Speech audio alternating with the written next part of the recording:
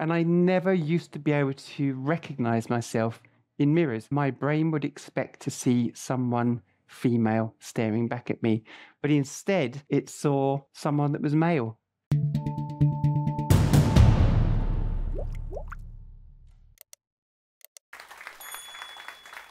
Welcome, everybody, to this session. My name is Bobbi Pickard. I am a Global Diversity, Equity and Inclusion Director and also CEO of Trans in the City, which is the world's biggest corporate collaboration for trans awareness. I'm completely honoured to be here, actually, with the absolutely amazing Peter Tatchell, who I'm sure needs no introduction, but I'm sure shares the love of just about everybody that I've come across in the LGBTQIA community. I'm going to hand over to Peter to start this session. Thanks. Thank you. Well, it's great to be here. I want to tell you that we offered to have a debate with a trans critic, and we're told that no trans critic was willing to debate us. On Friday, Catherine Stock, a trans critic, spoke here alone, unchallenged, with no trans person to debate her. I just think it shows that the people who demonize and vilify trans people often don't have the guts to put their views to public scrutiny and to face challenge from people who are trans, who've lived the experience. I'm not trans, but I am a trans ally and have been for over 50 years. But I'm also a supporter of women's liberation as well. You know, women's rights are human rights, and I have supported hundreds of women's rights campaigns over the last 5 decades, both here in the UK and supporting women's struggles around the world. So for me, there can be no liberation without women's liberation. But equally, for the same 5 decades, I've supported the trans struggle for dignity, respect, and human rights. I see no contradiction between trans and women's liberation. They are two sides of the same coin. Both have my support. I, in particular, echo the views of many pro-trans feminists. These are feminists who also believe that trans rights are compatible with feminism. I have opposed the trans-critical views of people like Kathleen Stock and others. But I want to say that I do urge an end to the abuse and intimidation by some people on both sides of this debate. That is not helpful. We have to have this debate in a rational way. In my view, we have to challenge bigotry, but threatening people and abusing people is not the way to go. I've also got to say that as a trans ally, trans people get the worst, but as a trans ally, I get threats as well.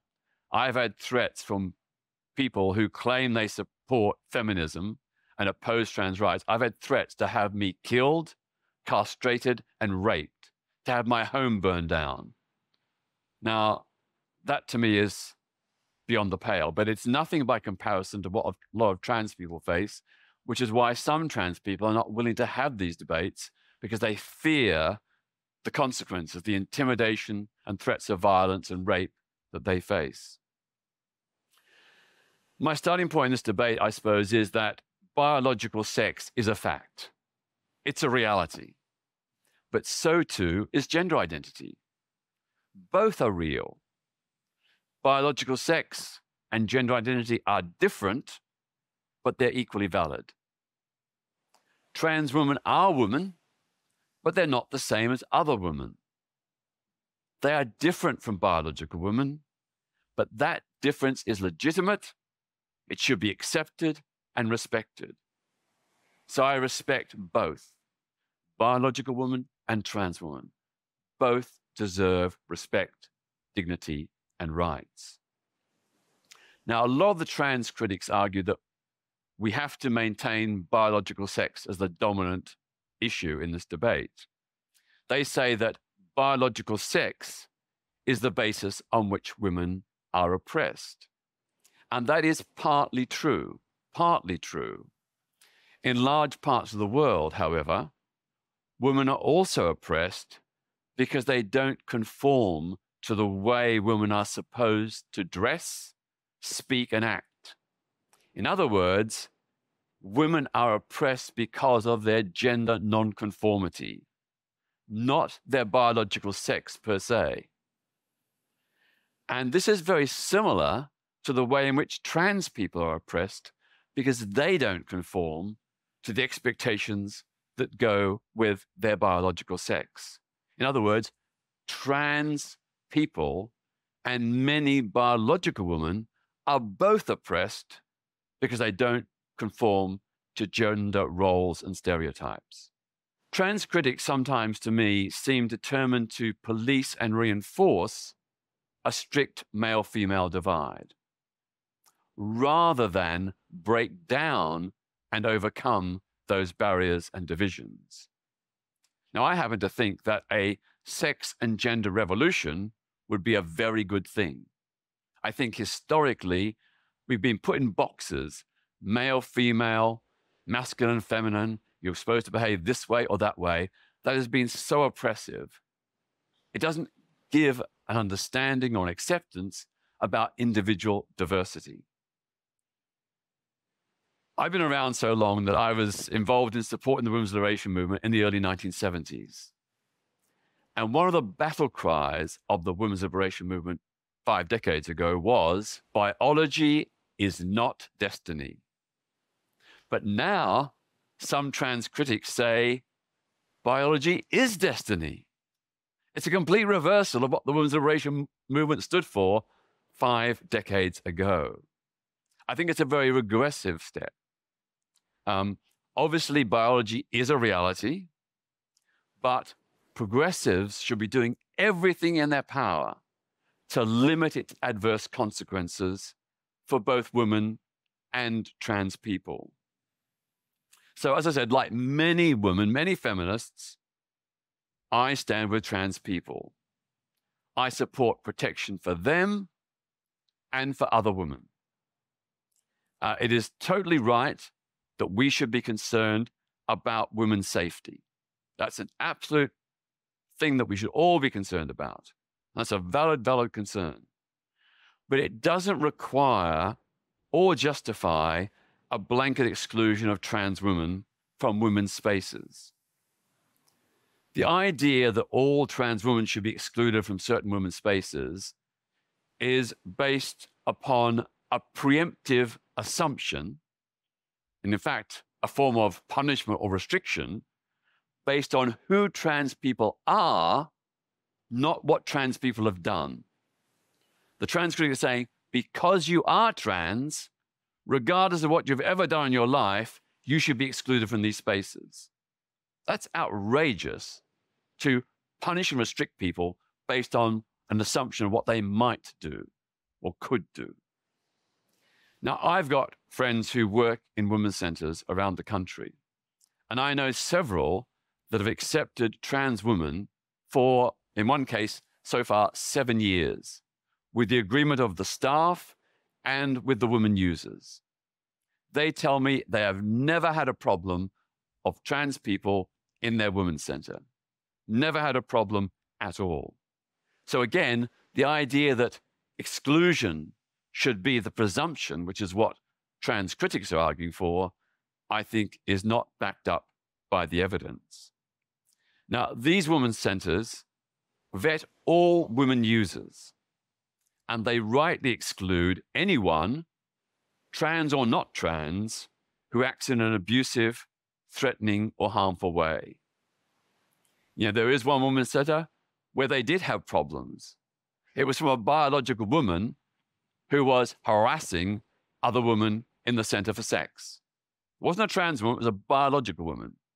And they dealt with that through the normal protection procedures. When it comes to the whole issue about toilets, trans women have been using toilets for decades without a problem.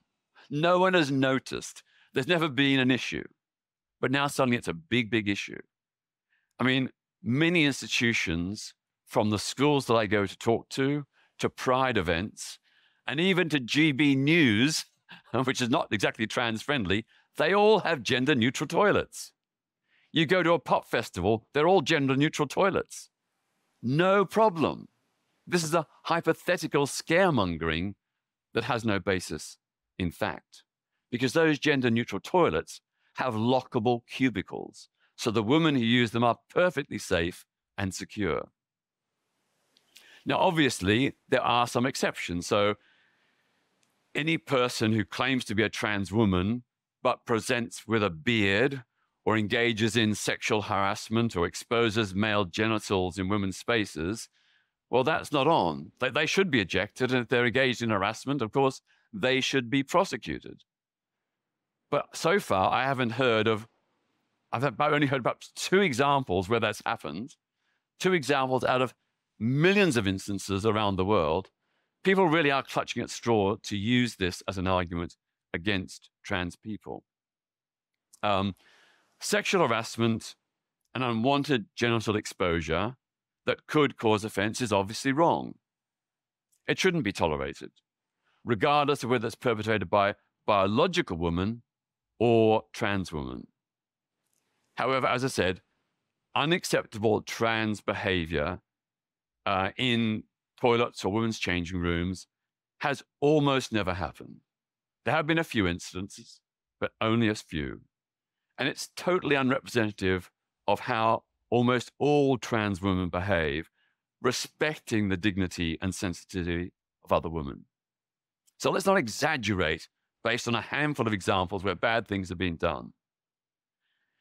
If we look at women-on-women violence and sexual assault, much of it is perpetrated not by trans women, but by biological women.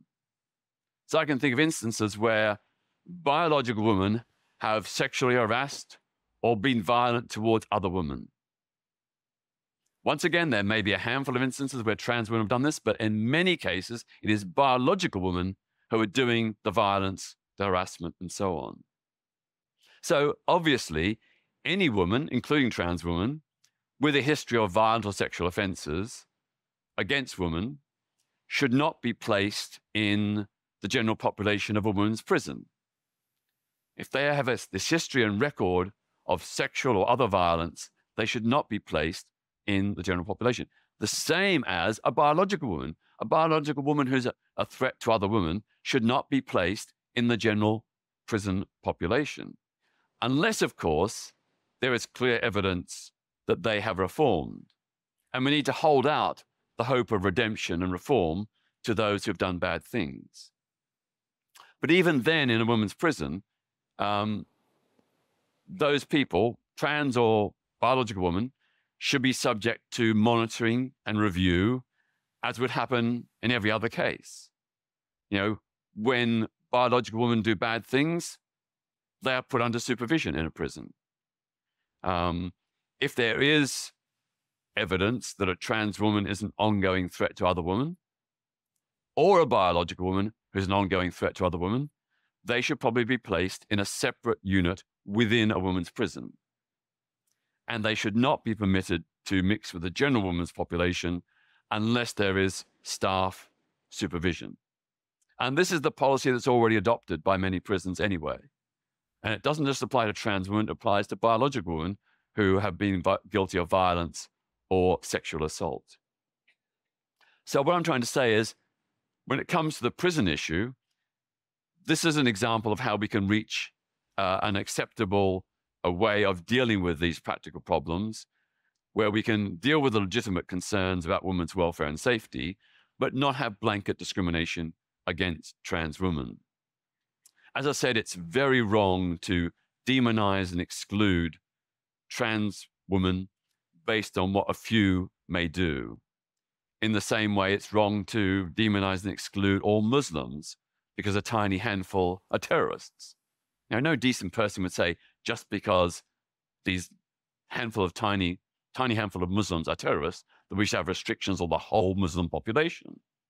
But some people are saying that same thing when it comes to trans. Because a handful have done bad things, all trans women should be penalized. I just don't accept that, because most trans women, the vast majority of trans women, are no threat or danger to any woman whatsoever. Trans women are not the enemy of other women. The fight by some feminists and some women against trans inclusion is a huge distraction from the very major inequalities and abuses that all women, including trans women, are at risk of. So we should be focusing on violence against women, including trans women, rape, harassment, domestic abuse, unequal pay, lack of affordable childcare, underrepresentation in senior positions in government and business, and the trafficking of women into sexual slavery and domestic servitude. Those are far bigger, more damaging issues. And I just look now and see how some feminists are putting so much energy into this trans issue to the neglect of these other issues that really have a far greater damaging impact upon women's lives. These are really serious issues, and they should be the focus. I believe that we should all stand together, whatever our biological sex or gender identity, to oppose sexist injustices as they affect women, including trans women.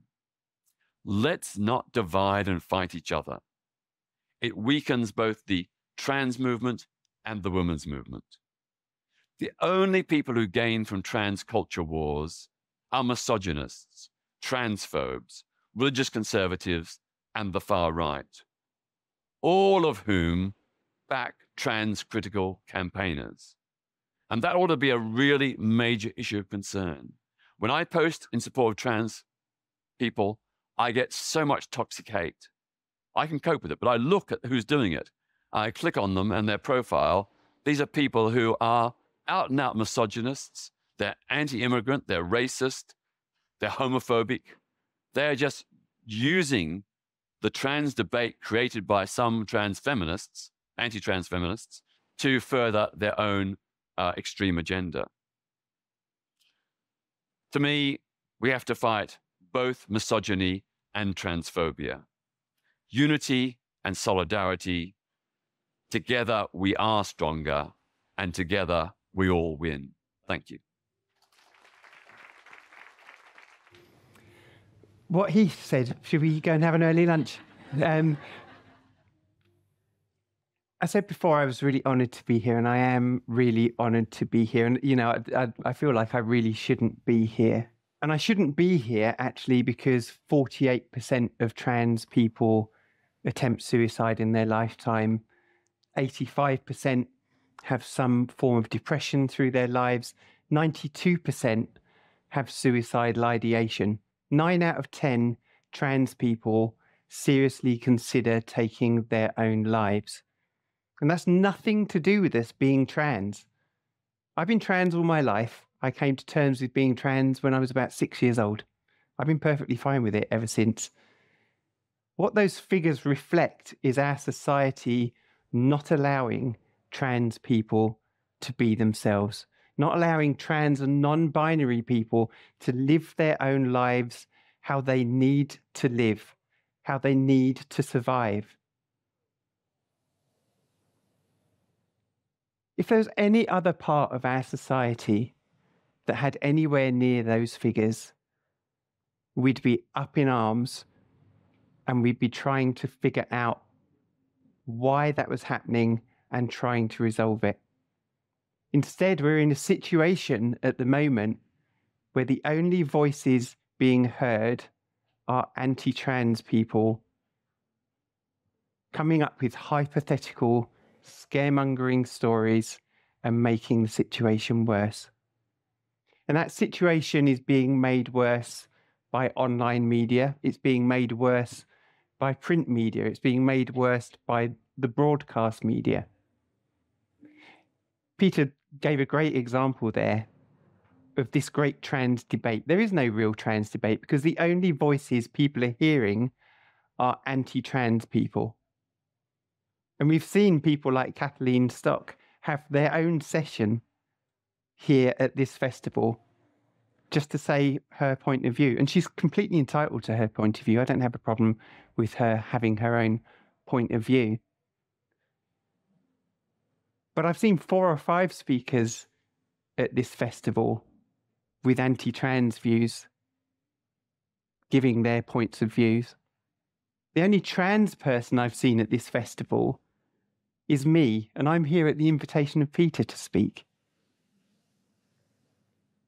So there is no debate. There's just far right-wing people and anti-trans people talking about trans people when they know nothing about our lives.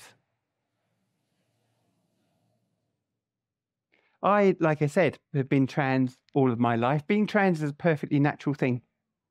We've seen the indications now for at least 70 years that it's caused by hormonal development or hormonal receptivity on the brain.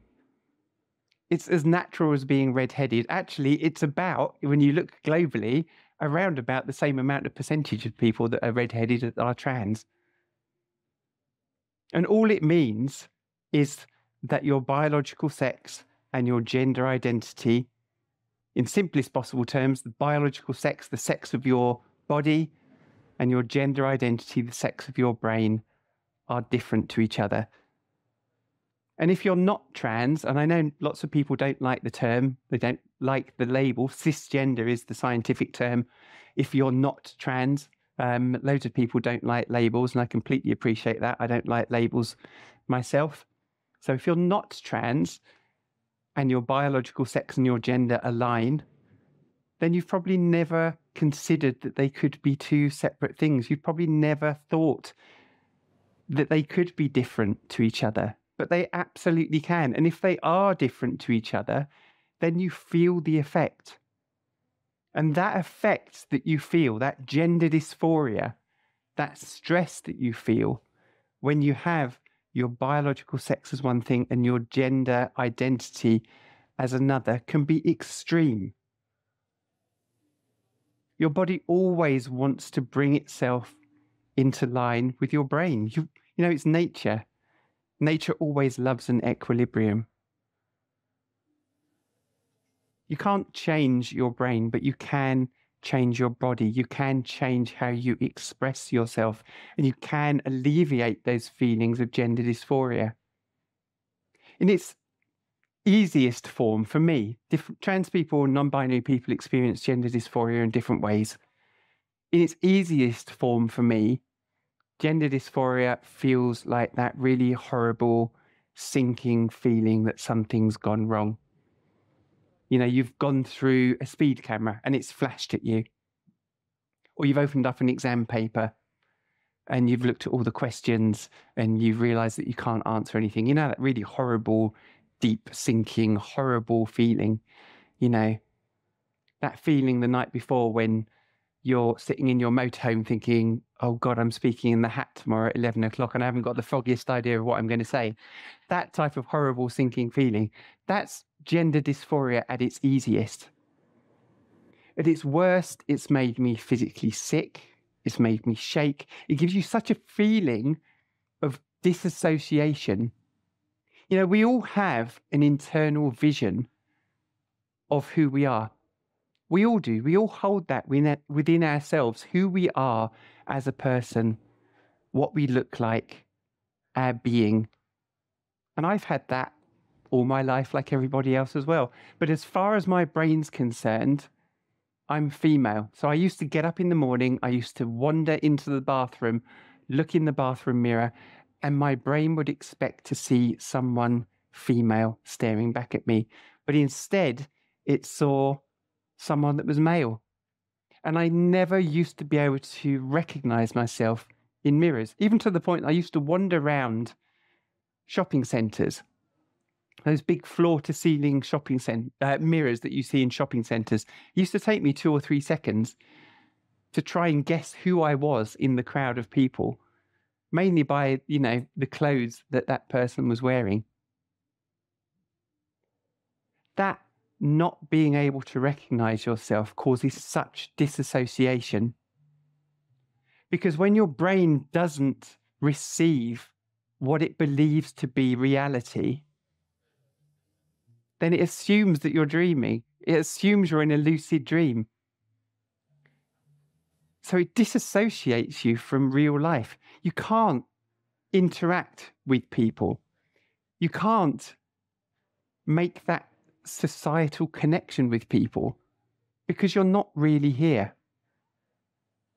16th of September 2016, after 35 years of suicidal ideation and lots of attempts, I found myself standing at the side of a road in Crawley on a humpback bridge, on a blind bend where loads of huge tipper lorries, those really massive ones, were coming to and from a waste disposal site. I used to work in the most lovely areas.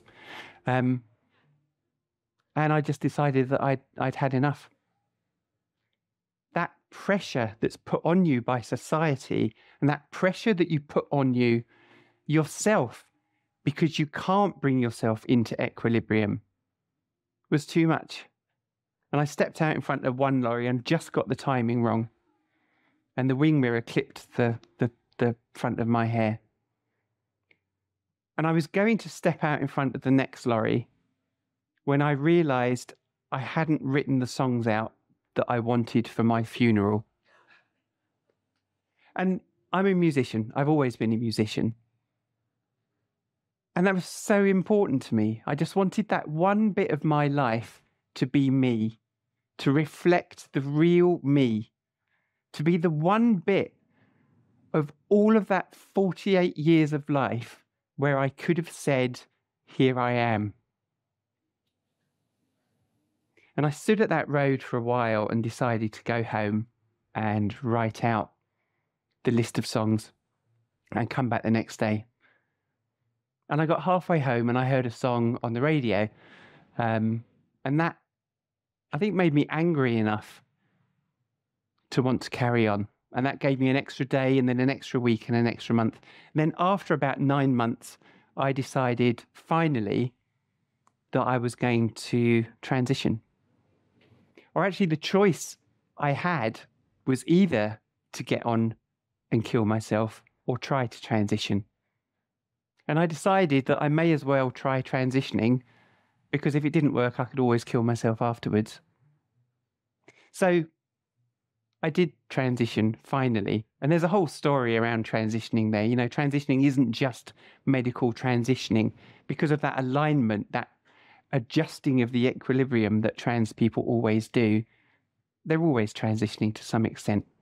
But I medically transitioned, came out finally to the last few people that didn't know. And it was the best thing I'd ever done. I went from having a bleak existence with no colour in the world to seeing every single colour on every single blade of grass and flower. I get such joy from the world just by being in it, just by interacting with people. I used to be a person that couldn't walk into a room of more than 2 or 3 people because I was forever trying to hide who I was. And now I can stand on stage, sit on stage, and talk to people like you. I can enjoy life. This is what you give trans people when you allow them to be trans, when you allow them to transition. You don't give them back their life, you give them life. You give them colour, you give them joy, you allow them to flourish. And isn't that flourishing in our life, isn't that what we all want? Isn't that what we want for ourselves? Isn't that what we want for other people? Isn't that what every single person in our society, in the world, deserves? Peter's so very eloquently given us the facts to debunk the myths. The real myth is that trans people are a problem. We're not. We just want to live. We just want to flourish. We just want to be part of the same society that you are. Thank you. Woo! Woo!